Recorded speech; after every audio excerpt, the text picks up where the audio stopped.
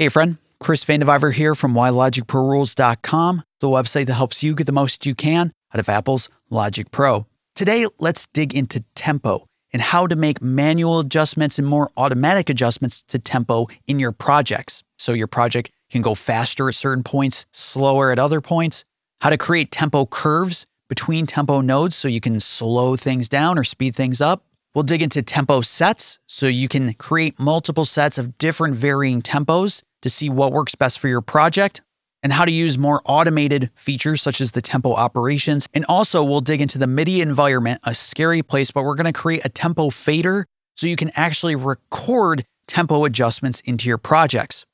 I have a project here. It's at a global tempo of 75 BPM. And we know this just by looking at the LCD in the control bar. And let's take a quick listen so we know what we're working with as we start to play with tempo.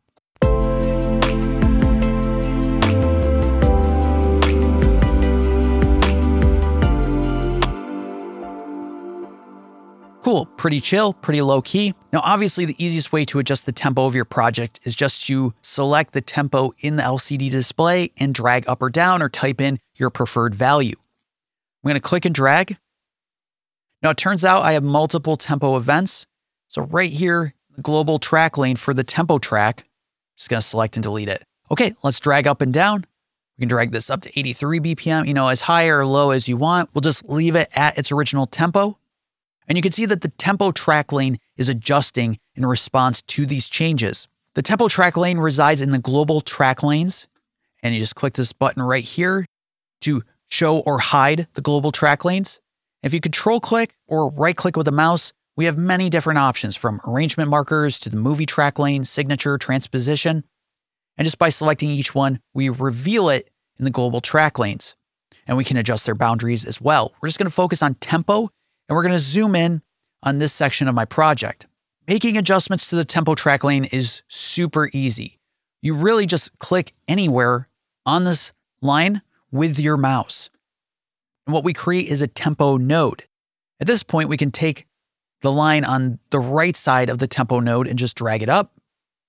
Just like that, we made a tempo adjustment just to this particular part of our song. We've boosted it by 14 BPM. And we could make another node right here, bring it down, right back to our original tempo, and we can hear those changes in real time.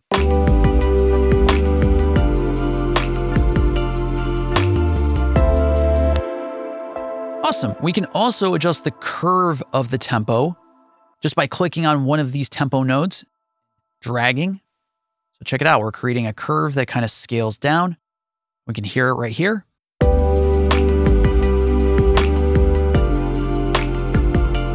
And we can also speed up as well. So let me just create two more.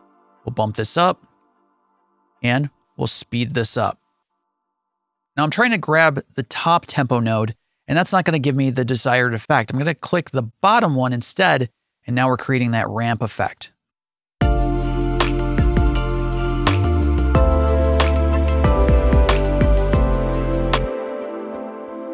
And if you find you're having a hard time playing with the tempo just because the scale is not fine enough for you, just click and drag right here. And you can adjust it as you see fit. So we can drag this down to 5 if we needed to, or higher. Just clicking on the extremes of both the bottom and the top of the tempo, as you can see. Now, before we get crazy with tempo, we probably should backtrack a hair and start creating some tempo sets. And tempo sets allow you to create a breadcrumb trail so that you can try out all sorts of crazy tempos for your project without losing the original version or losing the various versions of tempo changes you've created. If we go right over here to tempo and click on it, right here we have tempo sets, and we can create a new set or duplicate the set. We're going to duplicate, and now we're able to name this set. So let's just call it second set, and we can flip between the two. So let's create some tempo adjustments.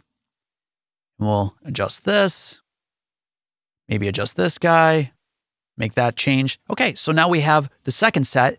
If we go back to the untitled set, we're right back where we started. And we can rename the untitled version as well, just by going to tempo, tempo sets, rename set. And we'll call this the original set. And it's really that simple. You can make all the changes you want and flip between them and see how they sound. We can even duplicate this second version, call it third version. And we can delete it later if we decide we're not so into the third set. But this really makes it very easy and simple to adjust tempo within Logic.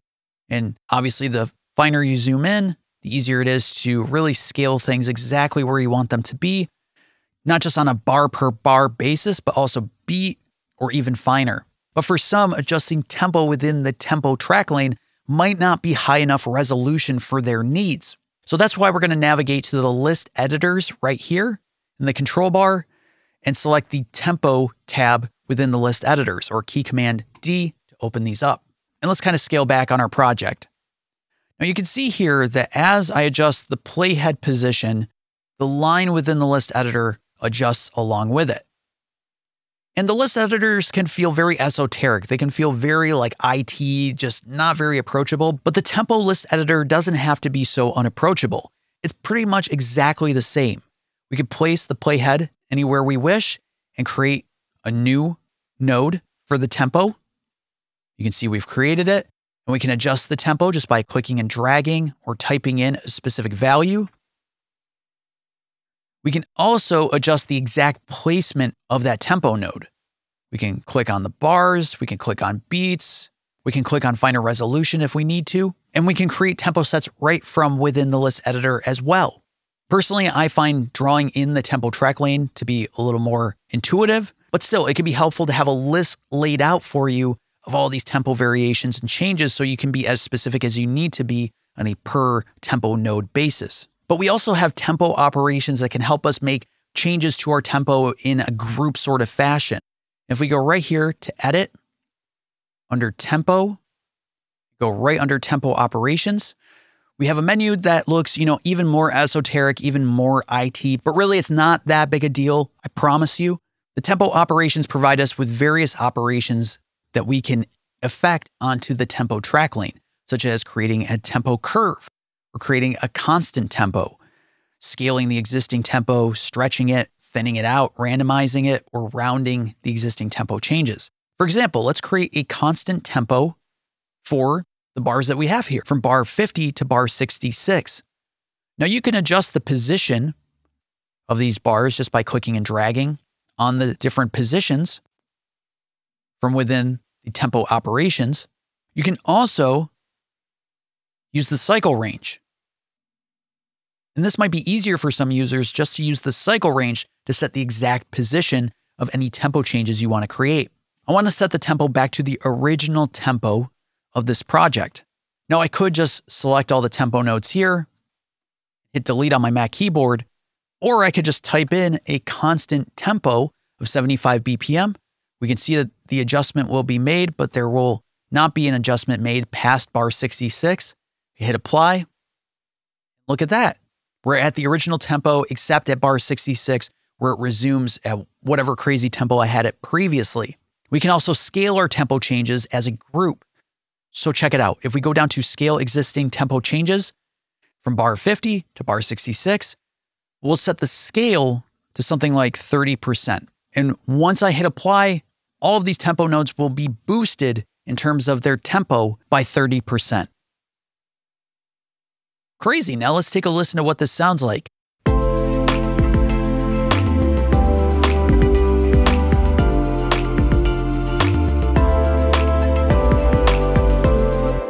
Crazy. And we can even create a tempo curve. I'll set this to 75 BPM, but we'll scale it to 101 BPM.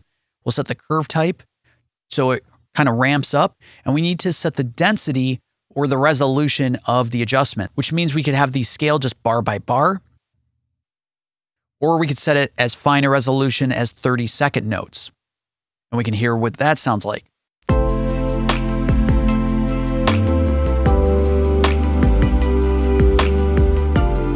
And it's gradually speeding up. Okay, this is all well and good, but what happens when you're working with audio? Because audio is a totally different beast. MIDI, the step sequencer, drummer, these are all linked to the tempo of your project. Whatever the project tempo is, those things will adapt to the tempo. Well, let's take a look at some audio that actually was sent to me by my collaborator. This is a song that's kind of in the beginning stages, and we're just demoing some ideas. And if we go right here to this area of the vocals. I'm going to loop it. We're going to take a quick listen to what these vocals sound like as they are, and then we're going to adjust the tempo of the vocals to make sure that they adapt with the project as well. Here we go. Sometimes I sit in my car and drive myself mad, convinced that I want all the things that I already have. Oh. Okay, so if we use those tempo operations again, edit, tempo, tempo operations, I want to scale the tempo starting at bar 5. So I'll just select my cycle range and set it to bar 5 to bar 10. And I'm going to have the tempo scale up to 100 BPM.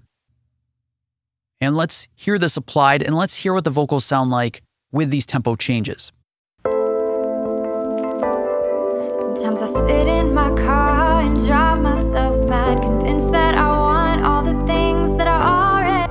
Okay, the vocals are clearly not following along with the project. This is a problem. Now, with any sort of audio that's recorded in Logic, Logic embeds tempo data into those audio files. And the simple solution really could just be go to Flex and Follow, make sure that you've selected that track, and go to On or On and Align Bars or On and Align Bars and Beats. Now, we've seen some sort of change, and if we open up Flex Mode, just by clicking on the Flex Mode button, we can see that a whole bunch of flex markers have been placed on this audio file. But these audio files were provided by my collaborator. She recorded them into Ableton, and I'm not entirely sure if Ableton embeds tempo data, but let's hear how Flex and Follow did. Sometimes I sit in my car and drive myself mad, convinced that I want all the things that I already.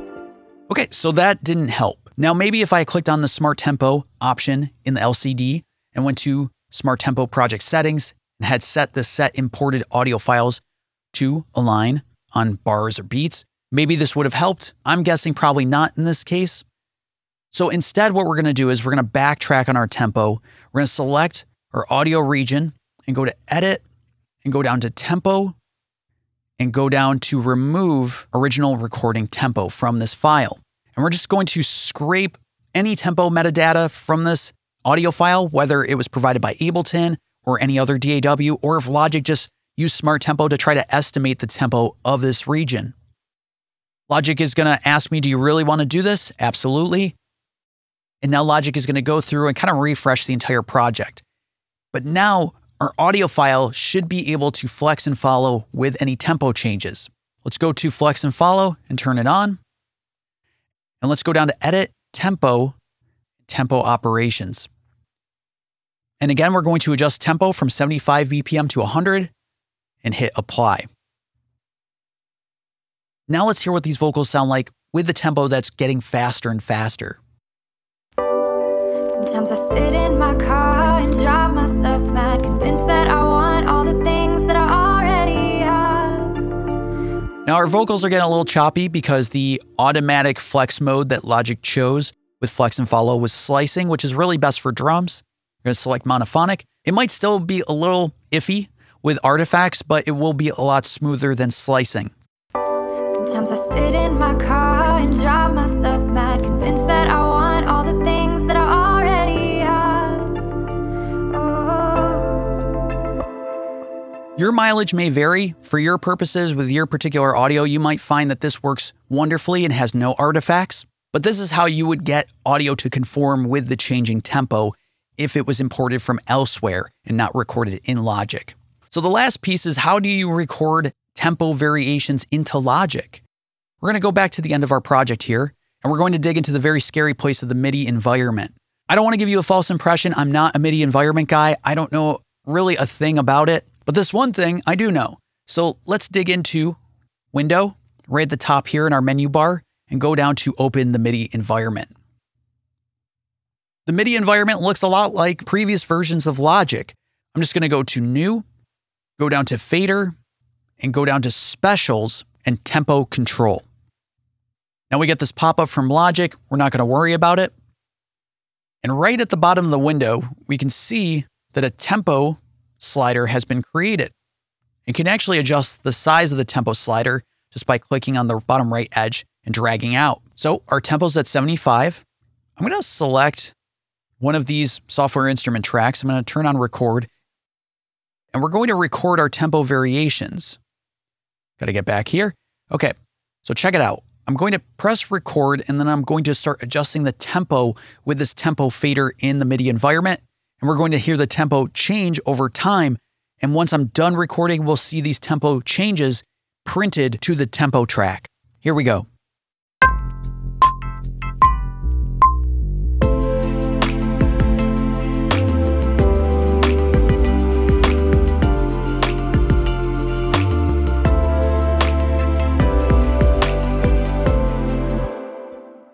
And there it is. There are all those variations that we made using the MIDI environment, and they've been recorded into the tempo track lane. So if you really want to get more of a human feel to any tempo variations in your project, it's really that simple, just digging into the MIDI environment. So I hope that was helpful for you. If it was, as always, I highly recommend subscribing to the YouTube channel, Why Logic Pro Rules, or subscribing on the website itself, whylogicprorules.com. Every week I'm posting new videos, new emails, and posts to help you get the most you can out of Apple's Logic Pro. Thanks so much.